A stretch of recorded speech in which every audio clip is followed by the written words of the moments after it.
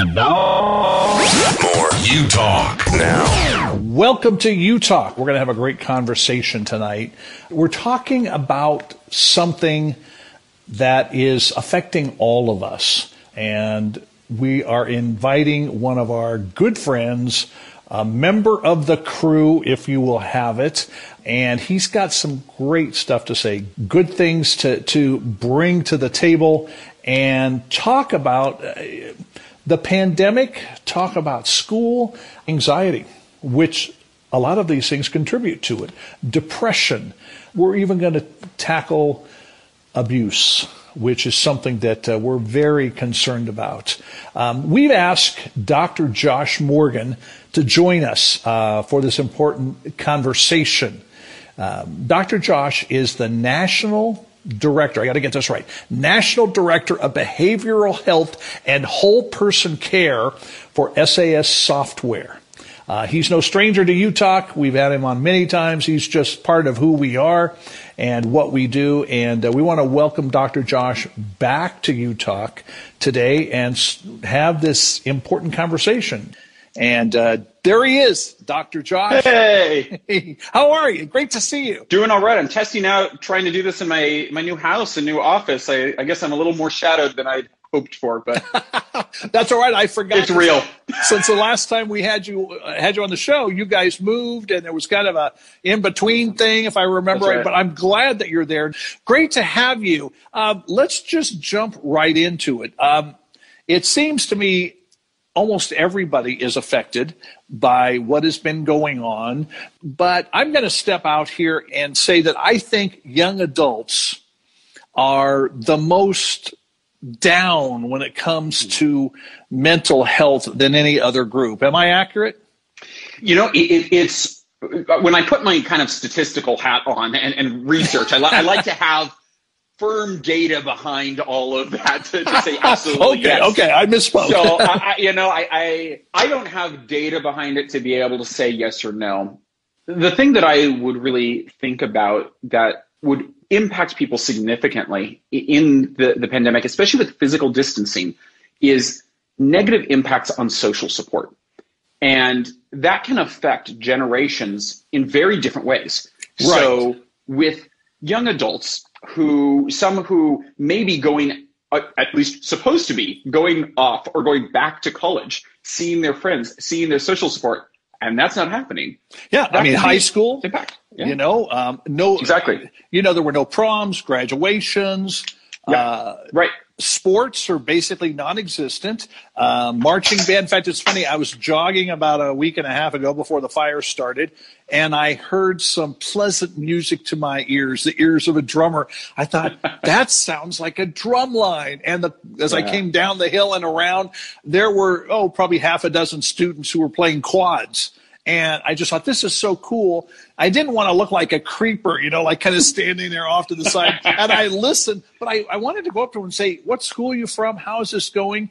I mean, it seems like, and Utalk is all about, young adults talking to us. So that's why I brought that up. I think my concern is with them. I think it is affecting, this pandemic is affecting a whole lot of people, but I think targeting our thoughts and saying, okay, with young adults, with students, with teens, whatever phrase you want to use. I mean, it's like, this interaction has been replaced by apps. And what's so interesting is before this whole pandemic happened, COVID-19, I mean, we have people that live on their screens. Yep. But all of a sudden now we've been living too much on our screens. And so what do? It's like their world kind of came to an end. I mean, they were just starting, a lot of them starting to get into this groove, this vibe of heading down the path and navigating towards their futures. And bam. Yeah. It's not that the future's gone, but where they were going with it. And there was a barrier put up. Exactly. A door That's closed. A good way to put it. Multiple doors closed. Yeah. I mean, and it's got to be hard. And I've read these reports. And again, I'm going to ask you to put your statistical hat on, or at least partially on. But, I keep seeing this idea that there's kind of an epidemic of anxiety and depression. among younger adults today. Would you concur with that? Yeah, I mean, the rates of depression and anxiety have always been actually pretty high in the young adult population, and that can be broadly defined. I mean, in many areas we talk about like transitional age youth, which can go from 16 to 24. I think that, very much the same population we're talking about here. Right. So those are groups that have been formally studied for years, and there's a lot of unrecognized anxiety and depression. And I have to say, I'm glad you brought in anxiety in this, because people talk about depression all the time. We forget about anxiety, and it is significant, actually. But yes, then when we talk about in our pandemic world of COVID, the rates of especially anxiety, really across age groups, but definitely in the young adult population, have gone up significantly. I think it would be hard to say that there isn't anybody who hasn't experienced some level of extra anxiety and stress. Yeah, I would think so. Okay, now let me ask you to give us an Urban Dictionary definition of anxiety. Yeah. Somebody might be getting anxious right now, listening, going, watching. I don't know. Am I anxious? It's because there is a marked difference between anxiety and depression, and one leads to the other. They can go hand in hand very well. I mean, as a psychologist, I go to diagnoses, the formal criteria for what is depression, what is anxiety. And sometimes that's not actually very helpful. Sometimes we get stuck in, well, you don't have a disorder. That doesn't mean that it's not a problem. Yeah, exactly. So, I mean, basically, young adults that 16 to 24, 14 to 24, whatever it happens to be, are anxious. They're upset. Yeah. Because doors have been shut? Yes. And, since you were asking, I didn't actually address your question directly of, what do these things look like? I think we often use the terms depression, anxiety, so people know about what stress looks like. Anxiety often poses in the body. You can have a lot of heart symptoms, GI symptoms, so upset stomachs, actually, other kinds of GI stuff that we may or may not want to talk about on Instagram. All of that actually can be symptoms really of both depression and anxiety. Some pieces that people may not know about as much is irritability, frustration. If you're extra just grumpy at things, that's one of the ways it shows up in me. I can say, my wife is like, all right, what's going on? You're very irritable. We talk about being hangry sometimes. That same kind of principle. I mean, being hangry usually is very time limited, right? Once you get food in you, it passes. Yes. But if you notice an extra level of irritability that lasts longer, that kind of is pervasive across the day and the days, plural, that could be a sign of irritability and or depression. Depression is not always sadness. People often think of it as that. Sometimes it shows up as irritability. It also can show up as a lack of interest in things. So in our world, you were talking about, screens, for instance. Yeah. So, we all know I'm a big Star Trek fan, people who like that. If suddenly I'm just like, I don't really care about watching Star Trek, that actually can be a sign of depression. People who may like video games, such. It's like, take it or leave it, but you really liked it before. Things that gave you excitement. Maybe it's reading a book, maybe it's talking to a friend, a family member, etc. Those are a couple of the kind of representations of anxiety and depression that may go unrecognized and are important to notice. Okay, interesting. Give us some more, because I think this is important, really, to know for yourself, but also to know for a friend, a family member. Absolutely. Absolutely. What is it? Because obviously we want to give some solutions, answers, not solutions as much as answers and practical things to do, but maybe we need to know how to recognize some of these things, because what you just said, I totally agree with you. That would be a hard one to look at. Okay, they don't feel like playing video games, For a lot of people, that should be, whoa, alert, alert, alert, red flags, because if they're always doing it, and all of a sudden, I'm not, or, watching whatever it happens to be. Right. Whatever the thing is that you enjoy, maybe it's cooking, maybe it's having a particular meal that you like. It's things that people don't always notice and associate. Sometimes we think of depression as sitting on the couch all day crying. That's not how depression shows up in most people, actually. Does it in some? Yeah. Absolutely. we kind of look at a range of symptoms, and this crosses over again between the formal diagnosis and the experience. We all get depressed at some points in time. Sure. We all get anxious at some points in time. Sure. That's normal. And it's still good to recognize it so we can cope with it at that point so it doesn't become a bigger problem. For instance, when somebody dies, when we lose a job, when we can't go back to school, when we, all the losses. Can't do sports, whatever it is. We can't hang out with our friends. Absolutely. All those kinds of things. We are all individually and collectively grieving. There's a lot of grief going on. Yeah. And we don't know when anything may come back, may not come back. There's grief, there's anxiety. It's hard to cope with any of that with so much unknown going on. Ooh. So I really want to emphasize that just because you may not meet a diagnostic criteria doesn't mean you may need some extra coping strategies. And, it's important to recognize wherever you're at, that's okay. And it can still be useful. So being aware. And I think, Steve, you brought up a really good point on that, is recognizing these things in ourselves. I was doing an Ask Me Anything actually with, I don't know ages, it was all anonymous, but predominantly adults, people working in the technology industry, a lot of software engineers and such. I was actually impressed by the level of self-awareness. And then a lot of people also knowing, well, what does this look like? What doesn't it look like? Sure. And really, the thing I said to a lot of them is first step is being aware of yourself. So yes. So those things, mood is one. If your mood is, a big thing that I would think of in that is it different than your normal? Everybody's a little different. Yeah. Some of us are higher energy. I mean, you know me. I can talk really fast. I go, I go that's a mile me, a minute. That's me, yeah. That can be a sign of anxiety. And yeah, I tend to be a more anxious person, but that's part of who I am. Now, for somebody who tends to be really low key, and then they're suddenly doing that, that's different, right? Okay, yeah. And the reverse, if I'm suddenly just really slow and quiet talking. Now, sometimes I try to remember to slow myself down, so it's intentional. But if I'm like that every day, that's different from my normal. Sleep. Sleep is a really big common symptom of depression, anxiety, all sorts of things, stress. Too much sleep. Too much sleep or lack of sleep. It can go both directions, actually, yeah. So if you're having trouble sleeping, if you're having trouble staying asleep, falling asleep, if you can't get enough sleep, all of those could be signs. That's important. Appetite.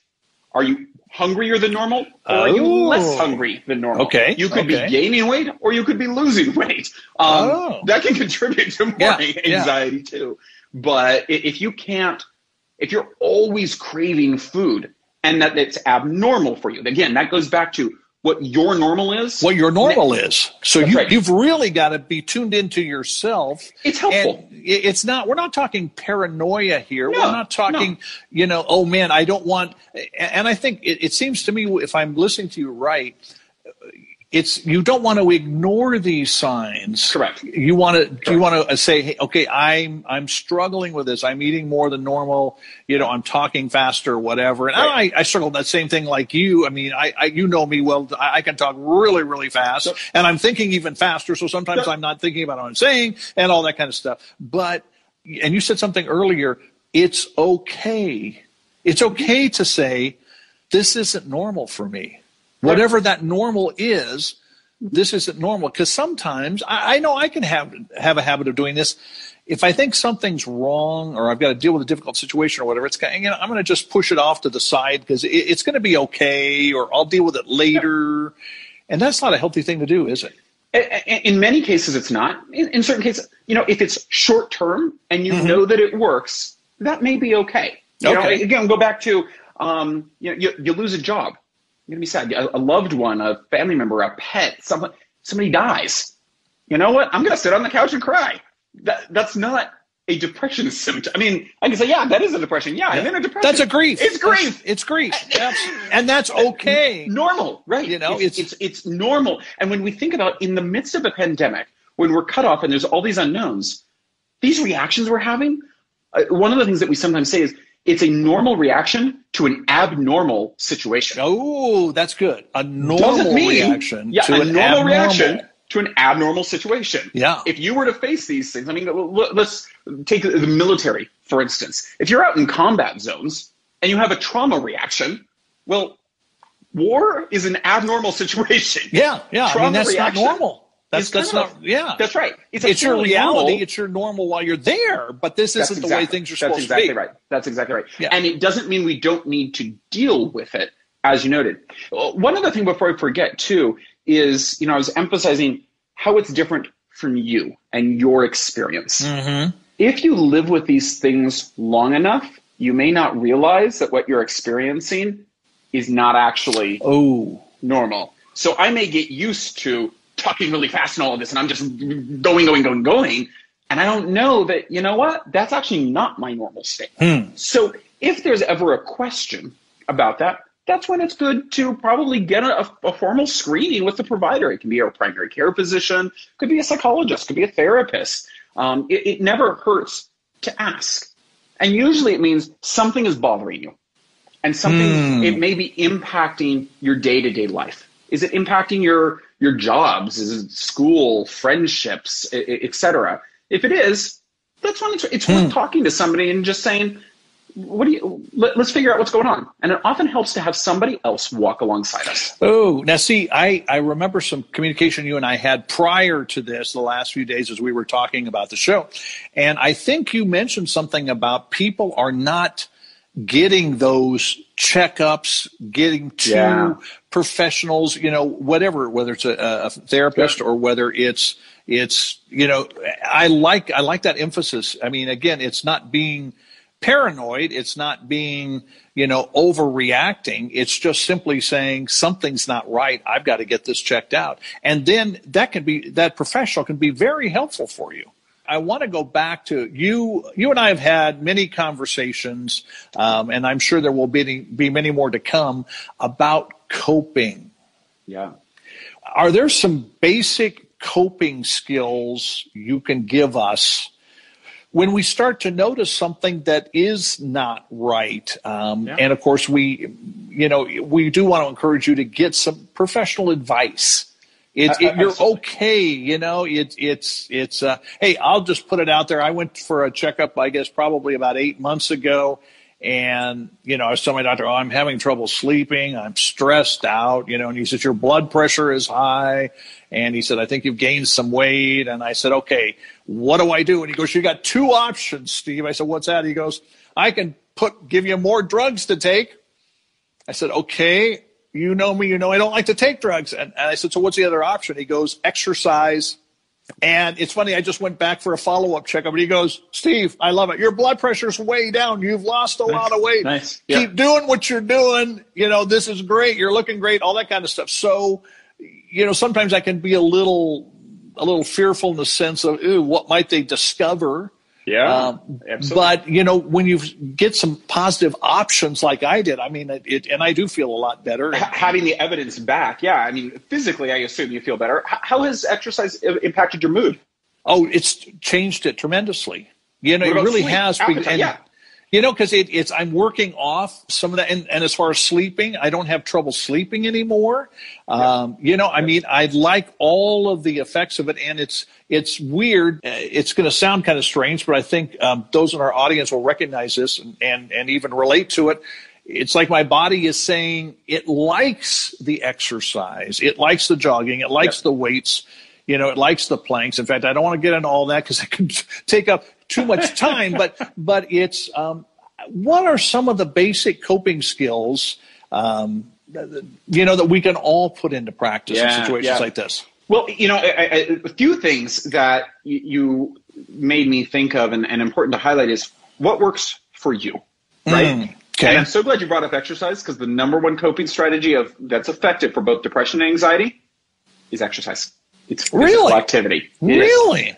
And, if we think about anxiety for a moment and fear, if we go back to how our bodies are made, anxiety, which is a form of fear, sometimes we kind of use it as a euphemism. Okay, good. It's fear, right? We're scared of something happening or something not happening. Okay, good.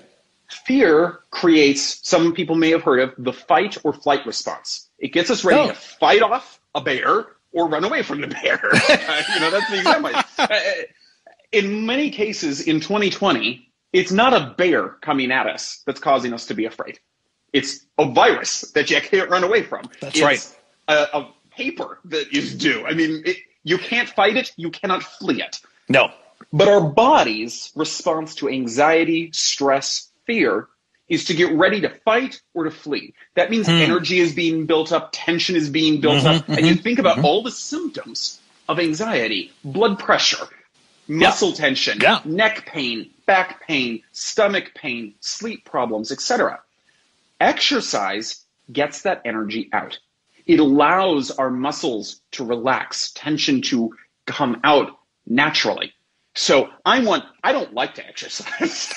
I know I need to exercise. So I have an under the desk elliptical because I sit at my desk all day long. That is what I do. But it's a way to keep myself moving. Sure. I have an indoor bicycle. Bicycling for me does not feel like exercise. Probably lifting weights would drive me crazy. I would not like to do it. I have a friend who for 39 years straight, every day, he has gone for a run.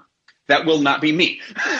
But you find out what works for you. Maybe it's why, and with COVID, it's harder to get outside. But honestly, getting outside in some form, especially for exercise, if you have a pet, walking a dog, that can be a really good motivation to get you outside and exercising. Sunlight, nature, very, very good coping strategies for anxiety and depression. Okay, now let me interrupt you for a second because we've got a question that's come in. I'm having a hard time adjusting to virtual school. What do we say? I mean, that's a big question, but it's a big question. You know, and I'd love to hear any more details about what parts that may be, because I could go a lot of different directions of what aspect of adjusting to school. As maybe you'll write back or not. You know, there's a few pieces there where I can see people. One, I talked before about social support. Right. Not seeing friends, teachers, etc., face to face and physically. That is a challenge. It's a different way of operating. It really is. I have to say, and I've shared this with others, I'm actually grateful that this pandemic happened in 2020 versus even 2015 or 2010. Our technology was not the same. This kind of conversation, even that we're having, would not have happened. It didn't. I don't think Instagram. Maybe I don't know if it's been around even 5 years. Instagram Live probably was not. It was Zoom, not, definitely. I don't think existed. You know, a lot of these video platforms, there were some early versions, but our ability to be able to stay connected to loved ones, to new friends, so building the social support, which is part of our coping strategy, as well as school, would not have happened the same way. Is it hard? Is it different? Absolutely. And it's better than it would have been even just a few years ago. You know, that's encouraging, really, when you think about it. We have more options, I mean, it's a good thing out of a lot of not good things. Right. You know, I mean, that's a positive thing it doesn't make it all go away, but it's positive. And I mean, that really, I mean, when you really think about that, where would we be? And school. You know, so many things, you know, the virtual distancing for school, Zoom. Honestly, I think I'm getting tired of Zoom calls, but, you know, it's there. It's a great tool that can be used for education. Imagine if your teacher just had to mail you packets of work. Oh. And you just had, that is not, that would be worse. It would be crazy. It would be nuts. Emailed it or something. So, you know, that part, being able to have these conversations, to continue to connect, it may not be ideal, and we do have to adjust. Sure. It's something. I think the other part for a lot of people, too, is school now in a virtual environment is probably a little bit closer to an independent study than it would have been alternatively. So there's a bit more of, I can't have somebody walk me through everything in the same way. I can't turn to my friend and go, did you catch that? I missed that. There's more put on me individually to ensure that I'm learning. That's different. That's a huge adjustment. It's a huge adjustment. It's a huge adjustment. Not everybody learns that way. No. I don't know all the different things. Every school, every teacher is doing things a little differently. You know, I'm one where I'm an auditory learner. I could listen to a lecture and I get a lot. A lot of people are not like that. They prefer to read something or they want to do something with their hands. Sure. Because of the nature of how fast this happened and everybody having to switch to a virtual school without all of the planning that they probably would have done otherwise, there may be less options for how something is delivered. Yeah. And that legitimately is harder. So, I would encourage, hopefully, you and others who have the same concern have teachers and supports at the school who are responsive. So being able to, it goes back to our same idea of being self-aware. How are we struggling? Where is the problem? Okay. And if you have an idea of what else you could need, and to be able to go back and say, hey, I'm struggling because I don't know how to listen to a lecture on Zoom and capture everything. It's just not working for me. Do you have suggestions? See, I love it. I love it. Maybe it's, I'm really struggling with the independent study side of things. I don't know where to start. Are there tutoring sessions that can be done or things? There's a lot of things popping up to help people walk things through more. Maybe it's setting up a time with your friends to be able to have a session where you do the homework together and can have the banter. It's not in the same room. It's not the same, but it is a way to still connect and perhaps ask each other things. Exactly. Socializing. Exactly. And what I hear you saying is taking responsibility, okay? Taking responsibility for our anxiety in the sense of, I want to find out what's causing this. Why is my normal, way out of whack or a little bit out of whack?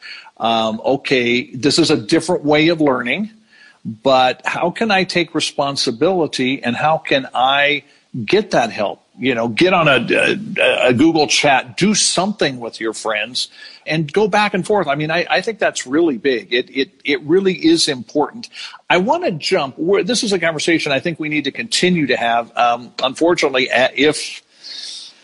how long this, pandemic continues and the lockdowns and all that kind of stuff. But there's something that you brought to my attention, heightened attention, I should say. It's not that I didn't know about it.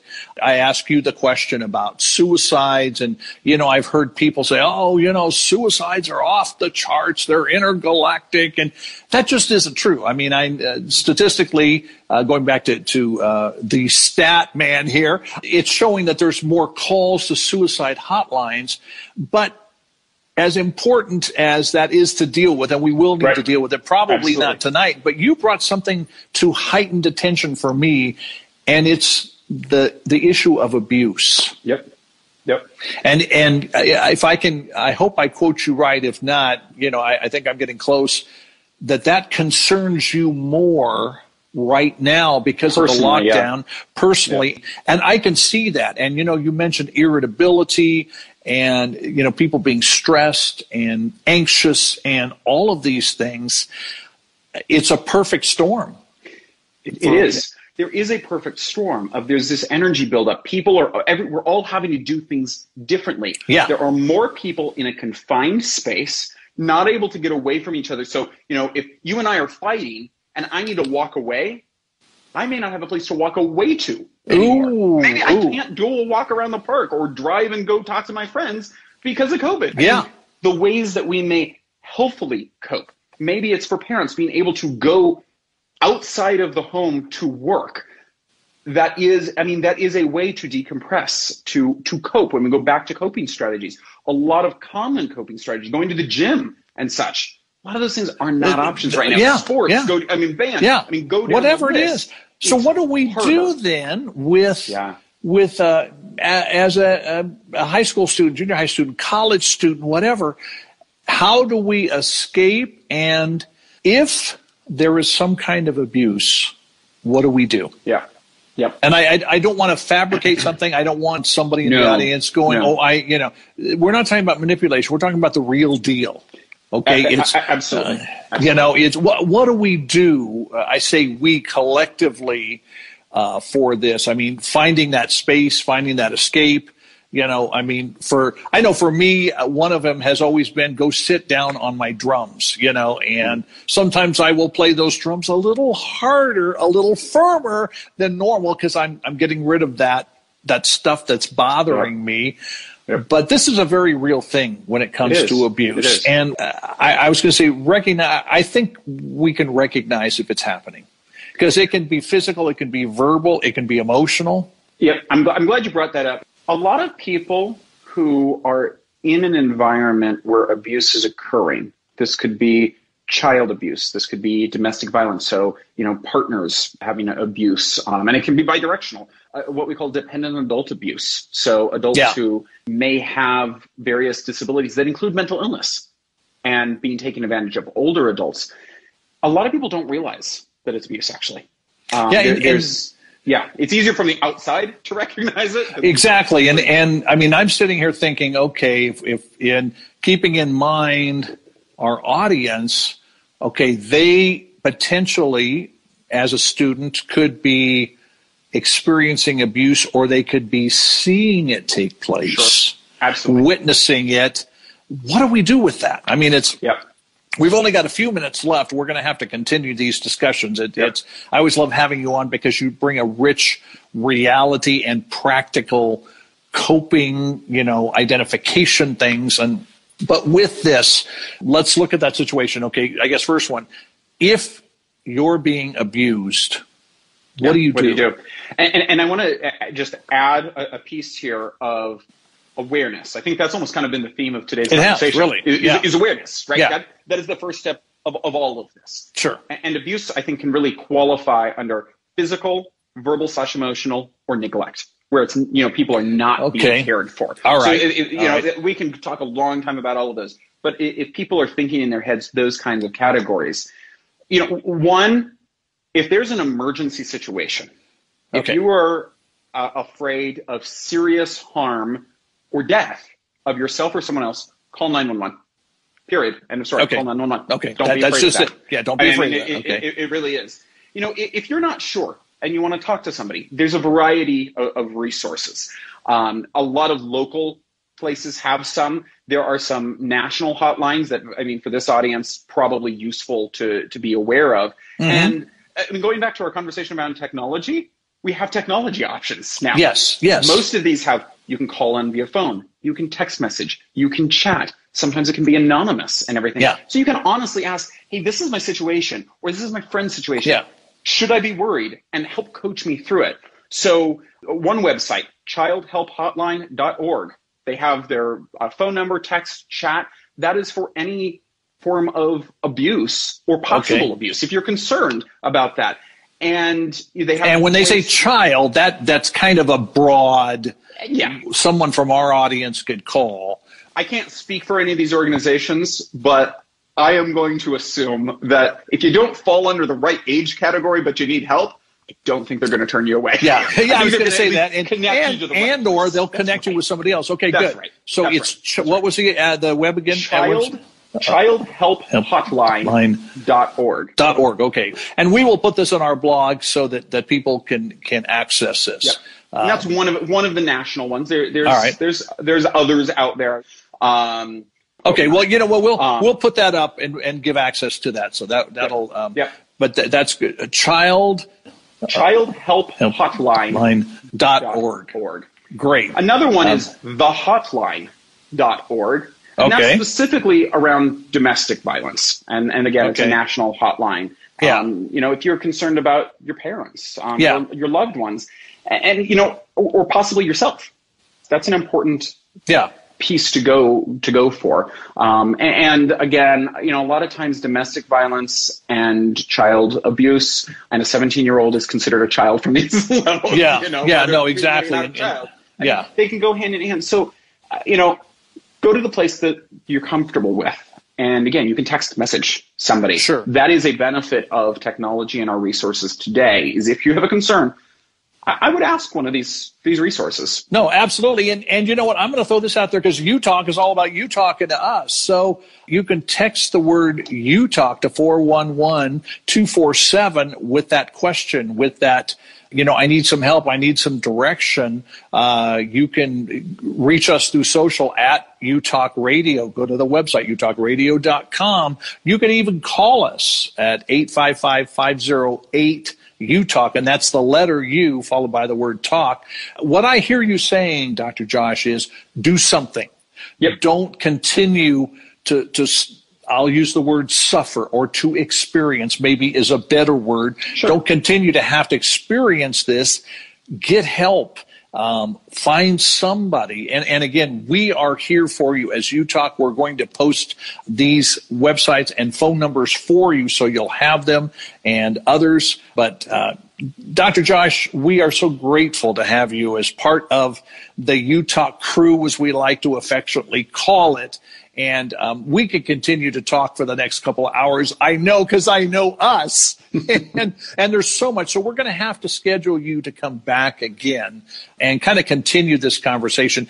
I'm hoping that we're not still going to be talking about pandemic, but it doesn't look like there's any early end. And it's interesting because I've had some events already canceled for 2021. And I'm not saying that as other than it's factual. And I thought, okay, somebody's got some information I don't have, because these are events that happen every year that I have the privilege of being part of. But thank you so much again. I know you and I will be talking about, we'll get you back on the screen with us too.